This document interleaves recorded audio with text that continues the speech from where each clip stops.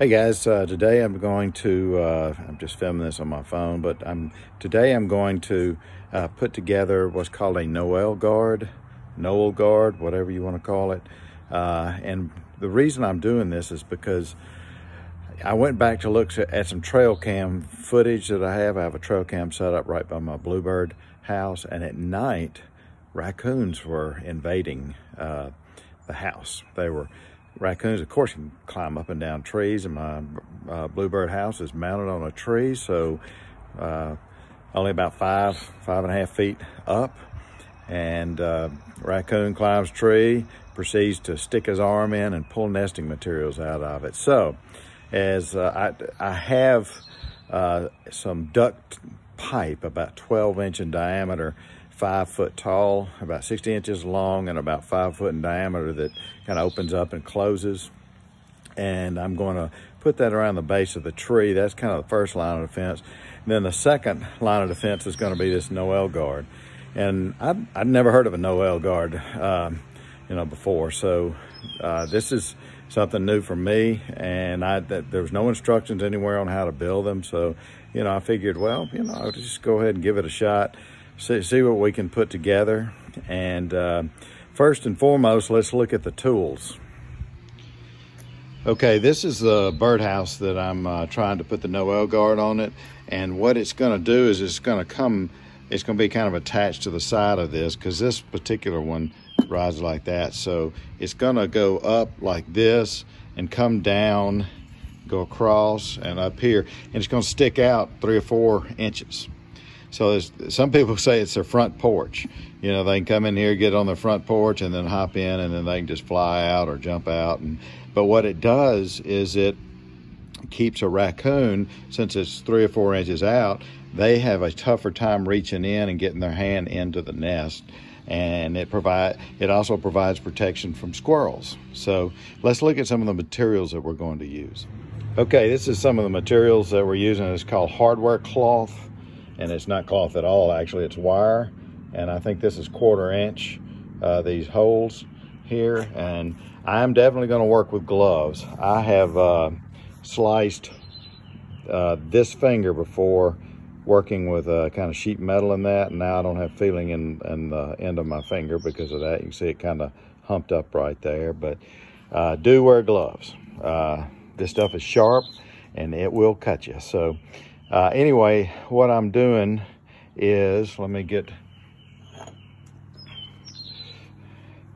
I found a brick that's about equal size here. And what I hope to do with this is, the thing's gonna be like, come out from the feeder and go to, let me see, I don't have an extra hand here, go out to about here. So what I want to do is take this brick, since I know it's pretty much the same proportions, and see if I can cut out, lay the brick down here. And what I need to do is cut out this hardware cloth, roll this around like that, because I want it to go all the way around the brick. And so I'll end up cutting it up here. And then what I'll do is kind of roll this into a rectangular shape. And then I'll probably try to flange the ends of this, making it to where I can put screws with washers in to kind of attach this. And I can trim it to length. It doesn't have to be, of course, this long coming out. I can half it, but I do need the brick for the measurements of what we're trying to do here. So let's see if we can get some of this done. And I'm using 10 snips, as you can see here. You can get these at the hardware store, to cut this wire. And these edges, though, are sharp. The little pieces here along the edge. So especially on this side, because I think I left those open like that so I could bend them around. And the bending, that's where my leather gloves are going to come into play, is that I do not want to get jabbed or cut with this stuff. So anyway, let me get to work. Okay, this piece just happens to be about 16.5 inches long, and let me measure the width, and it's about 8 inches wide. So what we want to do now is kind of center this on the feeder there, the top of the box. And what we're going to be doing, this is so hard to do one-handed, is bend these down. As you can see how it kind of makes a protective area there. And we'll do this on both sides.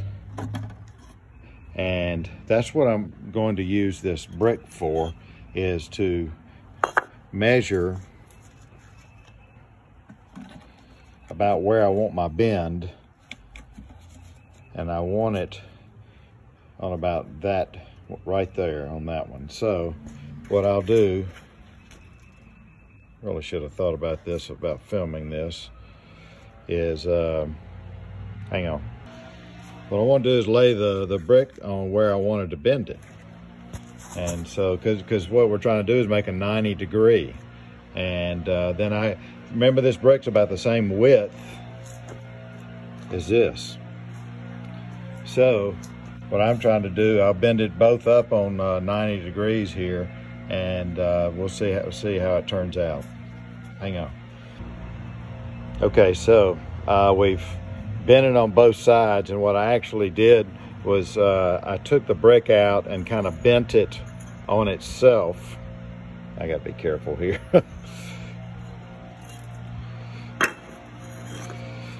A little bit. You can see this one right here has a lot squarer corner, and that's because I made the bend, I bent it over a little bit extra just to make sure I got that corner crease in. I'm going to do this with the other side as well. Okay, next I wanted to move the brick out a certain distance where I leave enough to where these two can fold together and meet on the bottom, and I can attach those together.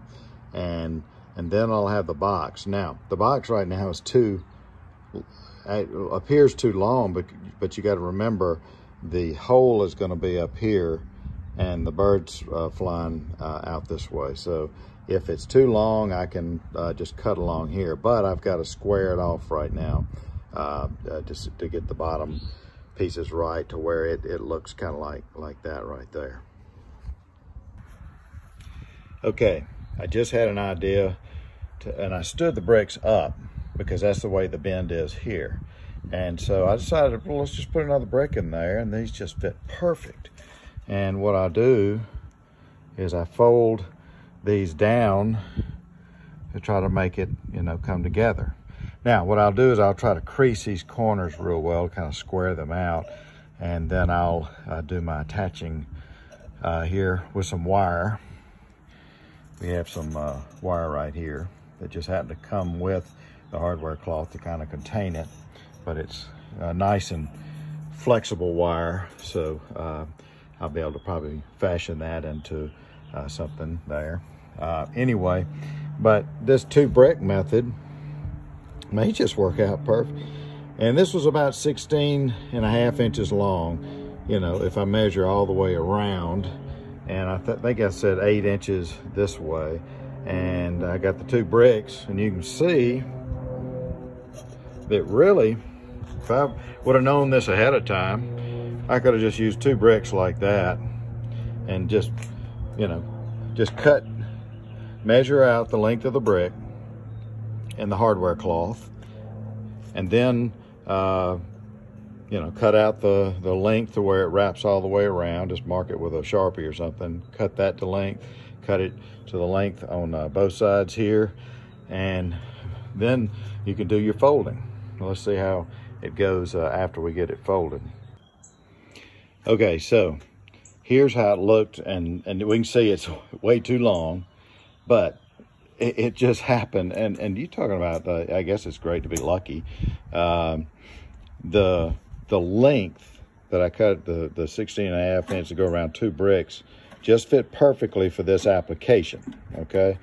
And I'm gonna put the attachment things on top because I figure the birds will be landing here and going in, and we don't need a lot of sticky and uppy and all that on here. The top will be a little better to probably fabricate. Now, your Bluebird house might have a different size hole than this, and it is kind of close for me. I have to attach it actually to this block over here, this block, and then figure a way to attach it down here as well. And I'll attach it on top as well. But yeah, I'll have to figure out how to attach it down here, because this one happens to open from the front, clean out. And this is a nice, this is a Nature's Way bird box, and they've got a nice little thing there so things can drop down. Bird deposits, they have little curves there in the door there, so you can, the birds can kind of climb up to get to the hole, to see out the hole, the chicks can. But so let's get to work on. I don't have currently the screws, but I'll be back with them here after I go to the store. But in the meantime, what I need to do is get these edges attached. Right now they're not lined up, but I'm not going to fool with it because I got bare hands, and this stuff will definitely stick you, end up with a lot of cuts. Okay, looking at the length of this, I think I can cut it. I can actually get 2 of the boxes out of this, so I'm actually doing a twofer here. So using 2 bricks like I had over here will make me 2 of these, and I can put one, I'll cut it in half, and I'll sew the top on both of them, and I'll go ahead and cut it first to the length that I want, and then I'll sew, you know, right here with the wire, and then I'll do the other one separately. But right now we're going to concentrate on getting this. This is a template because this is the same birdhouse that bluebirds are currently in that are being raided by raccoons. So, you know, if I have it, you know, up to about here, the raccoon's going to have a tough time reaching in and with the length of their hand and getting into the box and reaching down into the box. They can get to the hole, but they're going to have a tough time getting in. But like I said, this is my second line of defense. The first line of defense is going to be a duct pipe around the tree that it's on. That's 60 inches tall, 12 inches around because of the width of the tree. And that's going to be the first line of defense. And this is the second line. And this protects against squirrels and possibly snakes. If you keep these edges the way they are, it's not going to be real fun for a snake or squirrel to get in. And it's not going to be comfortable I'm going to leave the edges out like this. Of course, our bird knows to kind of land and go in it. And it takes maybe 10 or 15 minutes for them to figure it out. They'll look this way. They can see the hole. They just got to figure out how to get to it. But once they do, it'll be second nature. And they call this a front porch because when it's sitting this way, the bird can kind of come out on here and then take off, and he can land on his front porch and go in as well. So anyway, sorry to make you seasick here. Let me go ahead and cut this in half, and so I'll have 2 of them and sew that top up. And like I said, this is the same birdhouse I have out there. I wanted to go ahead and make it the template and make it on this bird box so I could just walk it out and screw it on, you know, to the birdhouse when I get out there. I'll tap on the box, make sure, you know, on the side of the box, make sure no bluebirds are in it, and I can actually open the door. On the other one has a side door, and I can make sure that it's got a plexiglass on the inside so you can look in and without disturbing the nest. And then once the bluebird, make sure bluebirds are not in it, I can mount this up there. But I want to get it all constructed first so I can just walk up with a few screws, screw it on, and boom, we're good to go. So as to not disturb the birds. Okay guys, I found invaluable tools here.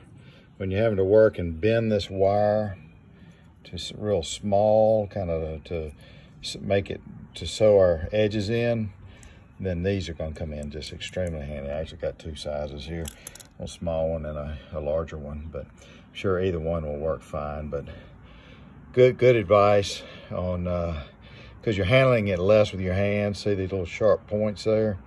Those will get you. So and you got points on this one over here as well.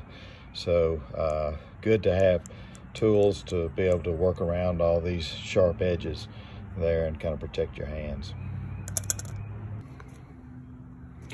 Hey, a little trick I found is if you take these see that little knob there, from the other side, you can bend that around, and that's what I'm doing here. It kind of sews it together, and then I'll run this wire through it, kind of loop it through like a stitch. But I can take each of these little nubs and use my needle nose. Each of these little nubs here, let's see if I can get this in the picture here. I can take those and bend those around and you know, kind of to the other side around the edge there. And then I'll take this wire and I'll sew it like that. Okay, you can see that I hadn't even done my wire through yet, but see how I have these bent like this, kind of around the edge, but they're sticking up initially. So what I did is I got my brick, put it in there, and just kind of smashed it down a little bit to kind of lay those things down, because we don't want any sharp edges. You know, this will be on the top side, frankly. This will be up top, but still I don't want any sharp edges on the top of this little porch, front porch Noel guard that I'm making for them. Okay guys, this is how the end product is supposed to look. I hadn't bolted it on yet, but you can see it provides a good bit of protection. They really have to kind of reach pretty far in. I think this comes about 4 inches out from that, but I'll attach it, you know, to the sides here. I'll find out how to attach it to the bottom. And I did stitch it on the top, tried not to have any sharp edges. So they've got a little front porch and hopefully some protection. Now I'll apply this to the feeder that's out there. I just want to be able to walk up. Number one, check, make sure no bluebirds are out there, and knock on the box and then open it, and then screw this on, and then hopefully that's one layer of protection until the duct pipe comes in. Thank you so much for watching, and I'll show you the final installation when we get it done. Thank you. Okay, I'm sure you guys have a better solution for this, but I needed, you know, like I said, I was going to put a screw in here, one in the top, one on the side, and I didn't have any way to kind of attach these, so I just went round and round a couple of times. I probably should have used something like a dowel or a screwdriver, big thick screwdriver, and wrap that around there to make it a little more neat. But what I'll end up doing is just putting a screw with a washer there and a screw with a washer here. That way it's attached at the bottom, and like I said, it'll be attached to the sides.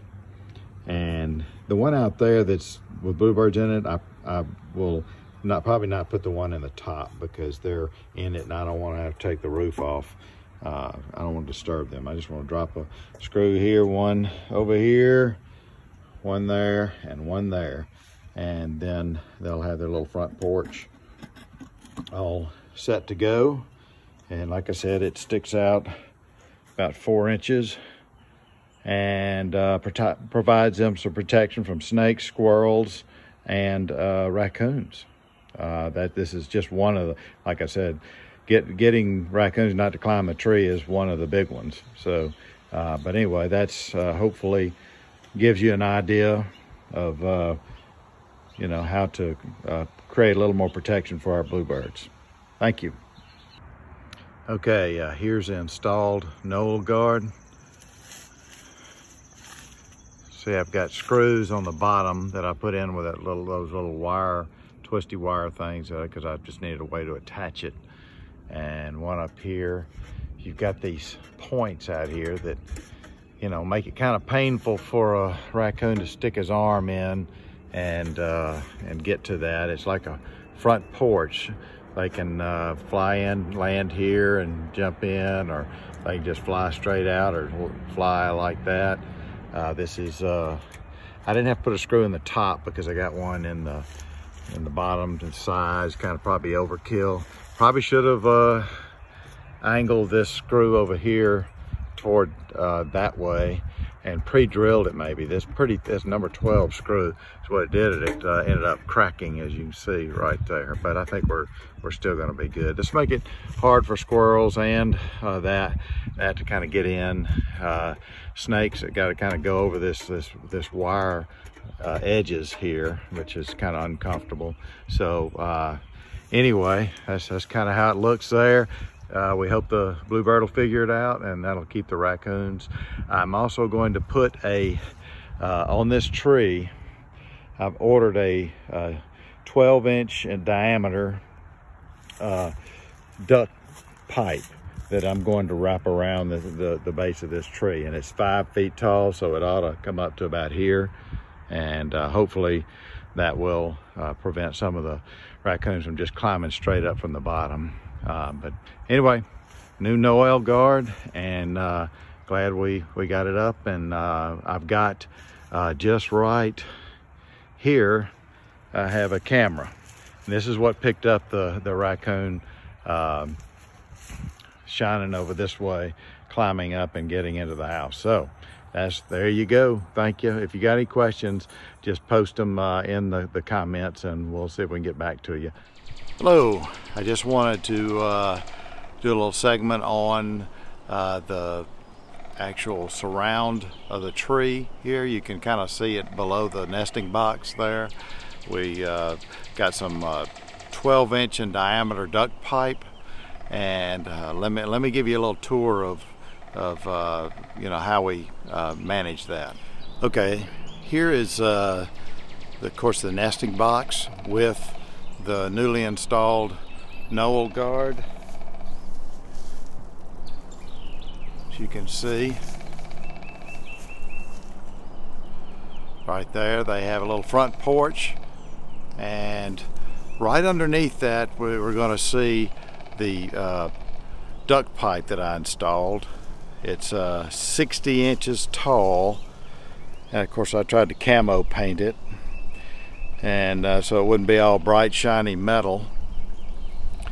And it's 12 inches around. Now, you know, this will depend on the you know, diameter of your tree as to what you know, duct pipe you might want to install. But this tree, I happened to use 12 inches. That was the largest I could find, and it was a little small at the bottom, and I'll show you in just a second what little mod I had to do to get that. And but this is going to keep the raccoons and the snakes from going up the tree here, and we're not doing a whole lot of damage to the tree either. I'll show you in just a sec.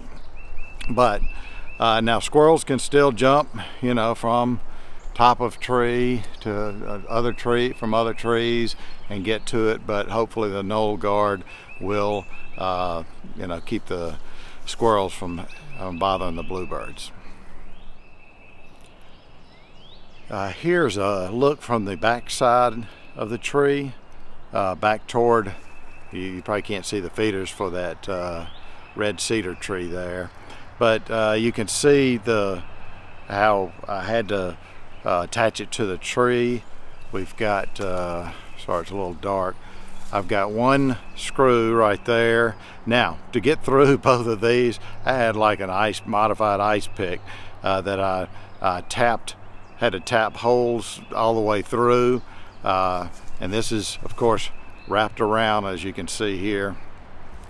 Normally, if I was putting it around a pole, this side and the other side would attach together, and then of course you could attach it further, but that was just one screw I used. And then as the tree got bigger toward the bottom, of course I had to you know, add another screw, and there was some separation going on, but that's the other screws right there, and a little bit of separation. I don't think this is going to produce enough purchase, or you know, that's a word for getting a hold of something, of a raccoon or snake or something to get up into that.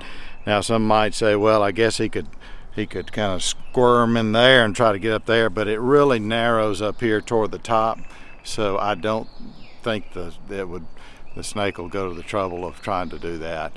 But anyway, I just used some black paint, kind of random spraying on this, and a little bit of brown paint, just to kind of look, because if you look at the tree itself, you know, it's kind of got silver, it's got some light and dark in it, so I just tried to make it blend a little better, so be more neighbor friendly and not as bothersome to the birds.